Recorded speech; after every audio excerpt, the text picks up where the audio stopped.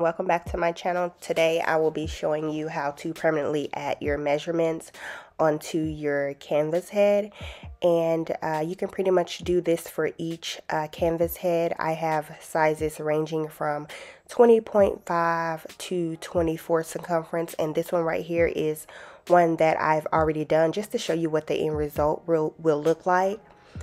And this is a 23. And this just helps with getting accurate measurements for your wig making, just to make that process a little more easier. And today I'm just using the measuring tape, and it's the soft ones, and you can get these from Amazon. And these are the measuring tapes as well, and I went ahead and pre-cut them based off the measurements I'll be using for this particular head size. And they have the colorful ones, or you can just use the white ones. They do just come in white if you just want to have just a certain color. But I chose to do the ones with the multicolors in the pack. And they do have some that have several in there. So if you just look on Amazon and just type the measuring tape into the search bar, they will pull up for you. But I will also include a link in my bio, so it'll make it easier for you to find. And this particular canvas head is the 21.5 circumference, and this is the one that we will be using today, so I can demonstrate how to apply these little soft measuring tapes here properly on the canvas head. And everything that I use today will also be in the link at the bottom of this video. And this right here is called shrink wrap, and I also got this from Amazon, and it comes with several. I believe it was a pack of 100. And this is what I put on the canvas head, kind of to preserve the canvas head, and you can not reuse it, but you can use a different one if the other one gets too old. And this is the heating gun, which is what I will be using to heat up the shrink wrap to get it to stick to the canvas head, I shall say.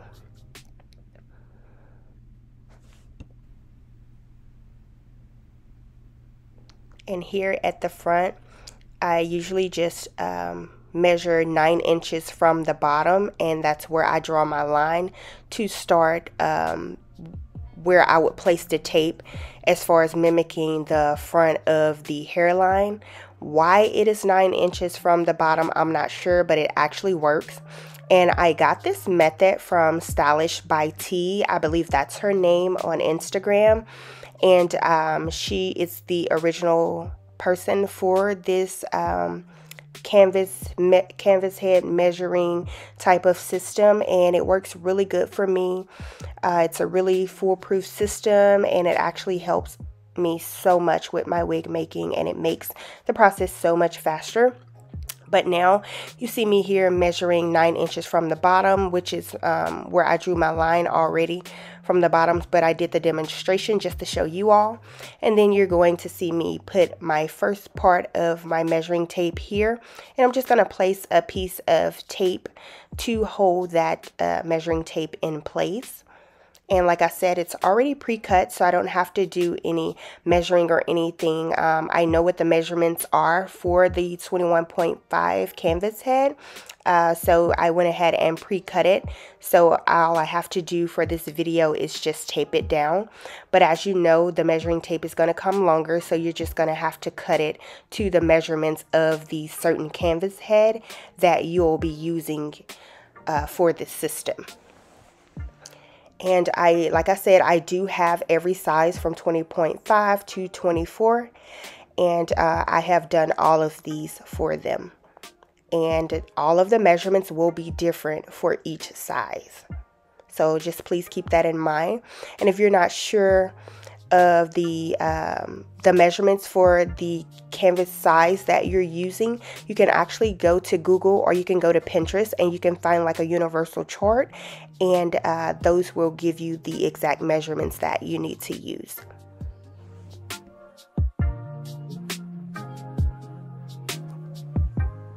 And now you just see me taping down the second little measuring tape here just to keep that in place so we don't have any issues when we apply and melt our shrink wrap. And we have our little third tape here, which is the pink, and that's going to go around the back of the head for the temple to temple measurement.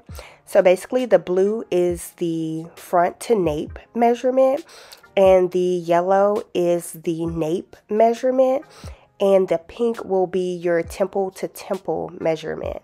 And I'm sorry I didn't specify earlier in the video what all of the tapes mean, but I'm actually happy that I use multicolors so I can identify those for you all in the video.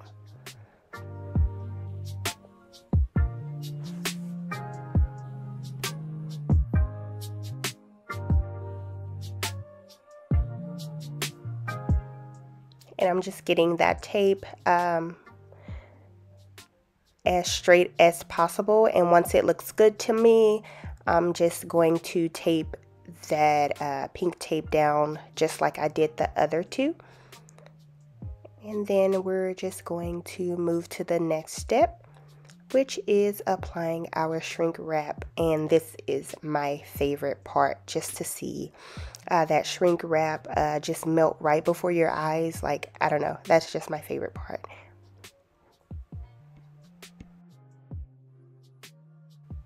And what you see me doing here with my other measuring tape is just making sure the sides are even as far as the temple to temple measurements. I'm kind of like a perfectionist, so that's what I'm doing here. It's not needed, it's just something I do, but it won't mess you up if you don't do it. As long as it's as straight as possible, you'll still be fine. And now I'm just going in and adding that shrink wrap onto my canvas head, and it's kind of like a little bag.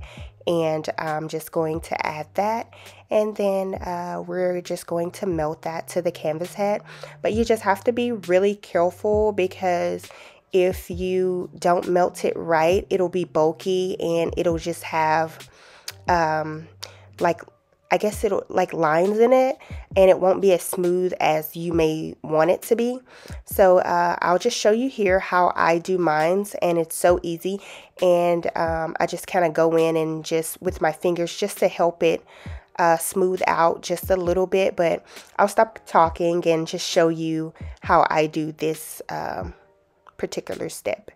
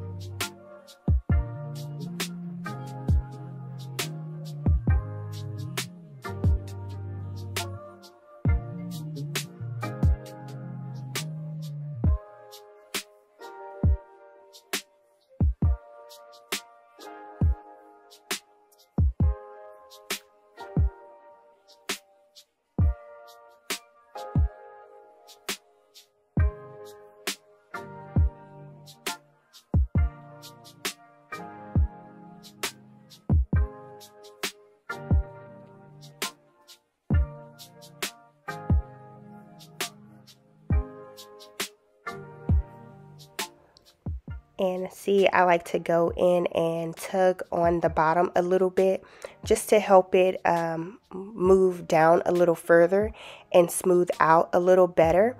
And you'll see it gets smoother as I tug because it's hot, so it gives you the opportunity to be able to pull on it, and it's a little more stretchy when it's heated.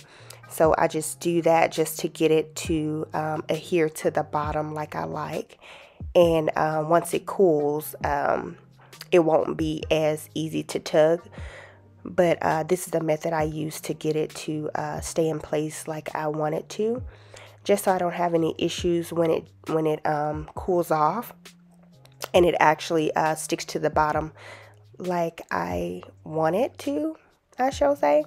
And then I'll just cut off the extra later, and you'll see that in the video as well. And I just go back in and kind of just iron out any bumps or anything that I have in the shrink wrap. But this is pretty much the process here, and this is pretty much how I do it.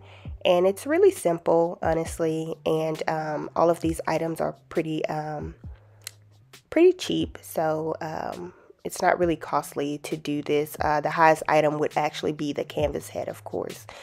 And like I said, I'll put all the products I used today in this video below and with the links, so you can go ahead and get those items if you'd like. But this is pretty much how it's done. I hope this helps. Thank you so much for watching. Remember to like, comment, and subscribe.